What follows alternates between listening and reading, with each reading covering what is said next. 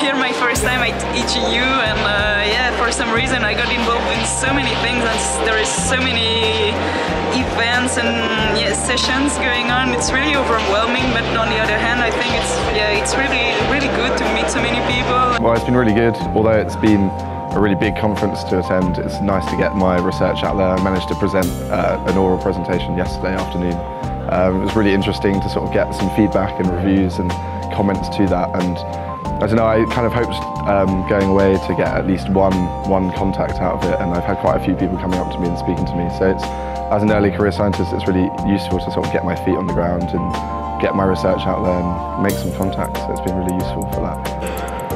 As a whole, when I think about the EGU conference, for me it's a great way to put faces to the names of the people that I've heard multiple times as I'm researching, as I'm writing papers, reviewing literature.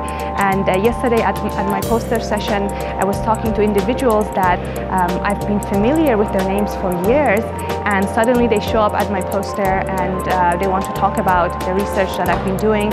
And this was really the highlight for me, to be able to connect those faces with their names and also have an opportunity to discuss science with them. That was important to me. For me, the highlight was actually going to a session that's outside of my usual field of research. So I'm a sedimentologist, geomorphologist, and I'm more familiar with those areas. So this year I thought I'd go to some climate dynamics sessions, and a guy presented just by fluke a talk that really overlaps with my study area. So afterwards we went for lunch, started chatting, and I might go and visit him to give a talk in his department and set up a collaboration. So for me this was really profitable.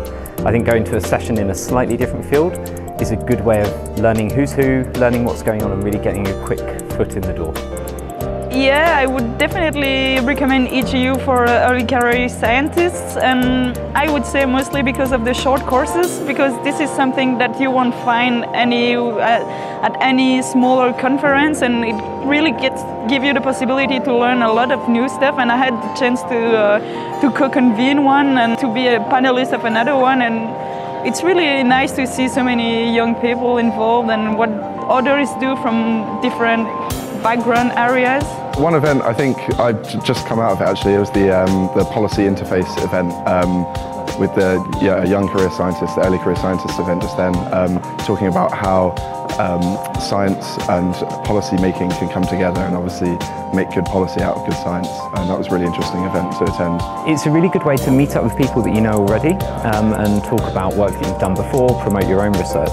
But at this stage I've just started my first postdoc, so I'm also spreading out into other areas and thinking which research avenues can I go down. So it's the quickest and easiest way to see who's working on what and where I might go in the future.